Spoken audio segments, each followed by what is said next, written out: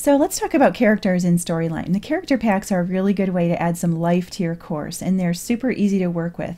You can put them on your slides or your slide layers, even on your slide masters or your feedback masters. So to insert a character, you just come up to the Insert tab and then click Character, and you'll see a few different choices here. We're going to look at the illustrated characters first. These illustrated characters all come with your Storyline license. There are 20 men and 20 women. And as I'm scrolling through here, you'll notice that there's quite a bit of diversity in terms of their age, their skin color, even their clothing style. So when you find a character that you want to use, like let's just say maybe we want to use this guy, this preview area over here is going to change to reflect your selection. And then you can also customize his expression. Like if I wanted to make him look like he's surprised or talking or thinking.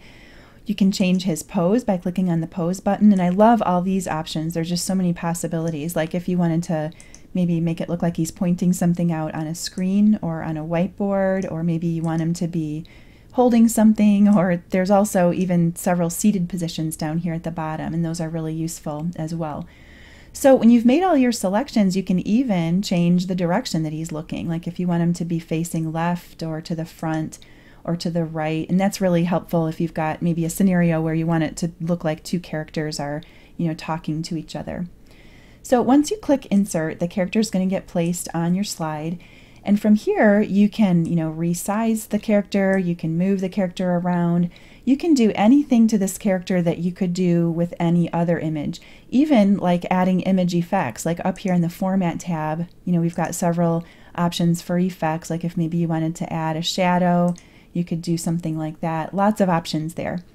And the cool thing about these illustrated characters is that they're vector images. So even if you wanted to make him super huge, that image is still going to look great at any size, no matter what you do to, make it bigger or smaller.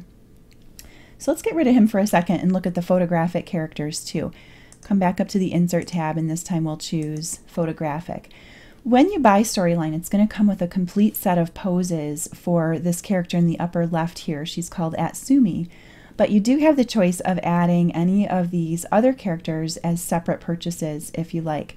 And for every character, you'll find, if you click the Pose button here, there's dozens of different poses that you can choose from here. And for each pose that you pick, there's also an option down here in the lower right to crop it the way you want. So you can choose headshot, you can choose torso, or you can choose the full size of the image. And then once you insert the character, just like the illustrated characters, any photographic character that you insert is going to be treated just like an image. So you can do things like, maybe customize the cropping a little bit more. If you wanted to, crop to a very specific place, you could do that. You could resize her. And again, because these are really high quality images, they really do look nice even if you make that image really big like this. She's still looking, there's no degradation. She still looks really nice. I also wanted to mention that these characters can be used in lots of different ways to make your course more engaging and interactive. And one way that you can do that is by creating states for your characters. Characters can have states just like other objects in Storyline. For example, here's a slide where I added a couple of states to this character. If we open up our states panel down here, you can see I added a state that makes her expression and her pose change, and it's also got a little bit of text next to her, and then another state that is yet a different expression and pose and a little bit different text. And so in this example, what I did is I have these buttons on the slide, and I added a trigger to each button that's going to cause the character to switch to one of those states that I created. So if we preview this, you can get a look at what I mean.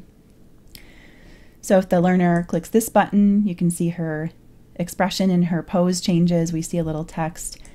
If we click this button, we see a different pose, different expression, and different text. So that's just a super simple example of some of the things that you can do with characters. So if you're curious about more possibilities, definitely explore the tutorials, not only on characters, but also on triggers and states, and have some fun with experimenting with these characters. And as always, if you have questions or you need a little bit more guidance, just jump into the forums and share a little bit about what you'd like to do, and we can point you in the right direction.